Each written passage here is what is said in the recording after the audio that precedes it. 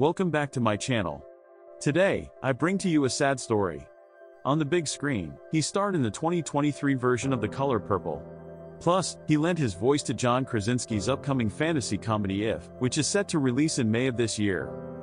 He is survived by his sons, Sati and Sharon, as well as his cousin, actor Robert Gossett. Louis Gossett Jr., who was the first black man to win the Oscar for Best Supporting Actor for the 1982 romantic drama An Officer and a Gentleman, has died. He was 87. The actor died Thursday night in Santa Monica, California, his nephew confirmed to the Associated Press. No official cause of death has been announced, though it was previously revealed that he was diagnosed with the early stages of prostate cancer in 2010.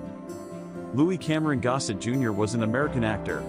Born in Coney Island, Brooklyn, New York City, he made his stage debut at the age of 17.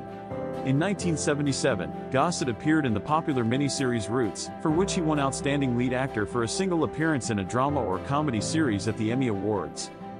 Gossett was born in Coney Island, Brooklyn, New York City, to Helen, a nurse, and Louis Gossett Sr., a porter.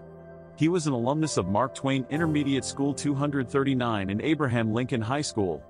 In 2021, Gossett appeared in the film Not to Forget, which aims to raise awareness and funds for the fight against Alzheimer's. In 2022, Gossett was cast in a supporting role for the upcoming American horror film, Awaken the Reaper.